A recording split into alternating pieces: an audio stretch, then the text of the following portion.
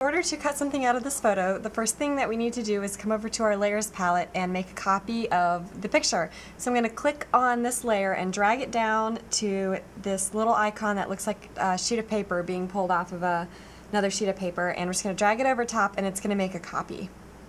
Now I want to get rid of the original. The one with the lock is the original, by throwing it in the trash.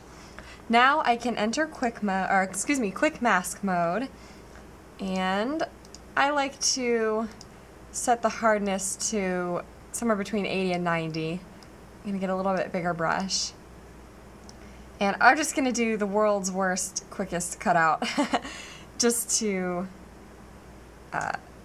demonstrate sort of the different steps. I don't want you to have to sit and wait for me to make the perfect cutout, so I'm just going to kind of get it done. Okay. Miss the spot.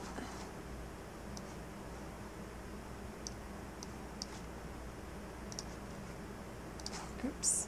Remember that you can use your eraser. I'm going to set it to 90 because that's what I had my paintbrush on when I was selecting what I wanted to cut out. So there we go. We'll just consider this good enough for now. In order to select this, click out of Quick Mask and you'll see these little dots indicating what's been selected. Now on my computer it's set up to select whatever has not been masked off with the red. If yours looks opposite to mine, if yours looks something like this, where now everything that you've selected in red is selected in the moving